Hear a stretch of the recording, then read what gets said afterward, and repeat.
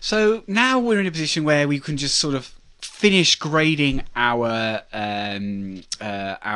comp. Okay, so what I want to do is be able to grade this chair. Now before I apply a grade to the chair, what I need to do is unpre-multiply the 3D image that's been generated by the scanline renderer. Okay, let's have a look here. There we go. So I want to unpre-multiply that, and then what I want to do, and then that should merge perfectly fine. Great.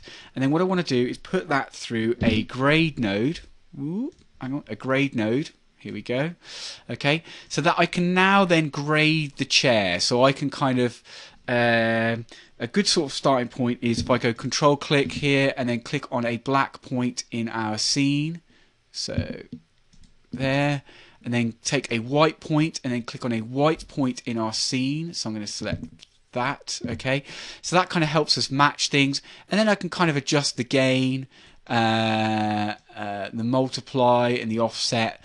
And probably get the gamma a bit better, okay, to kind of make sure this image kind of fits into our scene a bit more. Okay, oh, hang on, I'm not sure what I've done there.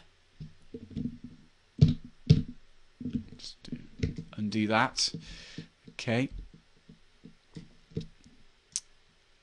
So I can adjust it to kind of fit the light there and the multiply.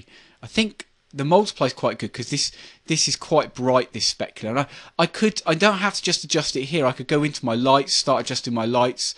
I might want to adjust the shadow here again and get that right. I mean, you know, there's lots of things that I can adjust in my scene because the 3D model is being rendered within the scene as well. Something I might want to do is a classic trick is just to add a blur to it. Okay, so let's put a blur node in there. Let's just blur it. I've blurred it before the grade. I don't think there's a need to actually blur it before the grade or after the grade. I don't think that makes a difference in that particular case. So I can just add a very small amount of blur just to kind of make this sort of fit into the scene a bit more.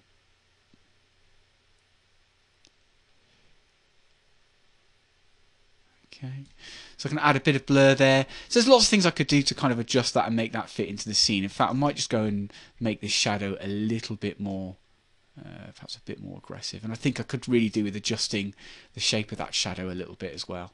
Okay, but I think that's a good sort of starting point that we've got there. Okay, excellent. So that's how we can grade it and bring it in. Another thing I might want to do is just perhaps bring in, also do my saturation, bring in a saturation node. Just to adjust the saturation again. I might just take that off. Let's do that again. Okay, here we go. Just to allow us to adjust the saturation a little bit. Normally you want to kind of desaturate things a little bit, just to kind of make them fit into the scene a bit more. Okay, and then we might want to add some, say, some lens noise to that. Sorry, I've clicked on another window. Come back to this.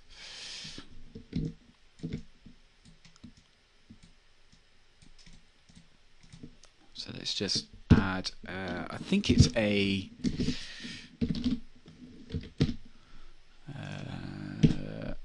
it's a grain node. That's what I want, grain node. And it simulates the grain of, doesn't really simulate digital grain, it simulates the grain of film, which you may want or may not want, okay?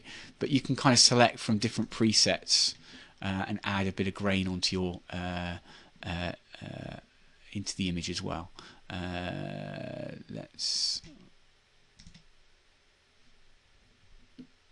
Yeah, you can see there's a little bit of grain that's sort of being added there as well. Okay, and that may be something you want to do or you don't want to do. So we just disable that. You can see that the grain is being there. Okay. Okay. In fact, yeah, just D to disable it. There you are, and you can see there's a bit of grain in there. Okay. And then the final thing we want to do is add a distort to this composition. So we want to re-distort the whole image. So all I'm going to do is basically take a copy of this node. I don't want to clone it because if I... Hang on, let's try that again. I see what I've done. I've actually put a copy directly underneath it, which I don't want to do. Let's just disconnect that. Okay.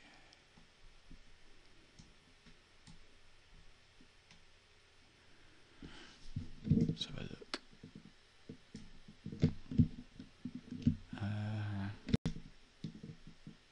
What's happening? Oh, I see. All these bits are connecting to here. Sorry, I've just kind of caused a problem with what I'm doing. There we are. Okay, excellent. Right.